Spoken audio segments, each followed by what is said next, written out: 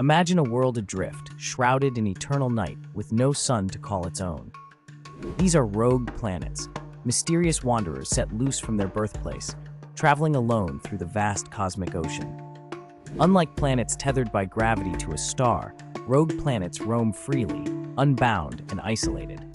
Scientists estimate there could be billions of these nomads scattered throughout the galaxy, each a silent testament to the chaotic forces shaping celestial formation. Some may have been violently ejected from their original systems by gravitational tugs during planetary dances, while others might have formed in isolation from collapsing clouds of gas and dust. Despite their darkness, these planets could still harbor thick atmospheres or even internal heat generated by radioactive decay, making them intriguing candidates in the search for exotic forms of life beyond familiar environments. Detecting these elusive wanderers is challenging. Since they emit little or no light, astronomers rely on clever methods such as gravitational microlensing, where the rogue planet's gravity bends and magnifies the light of distant stars, briefly revealing their presence.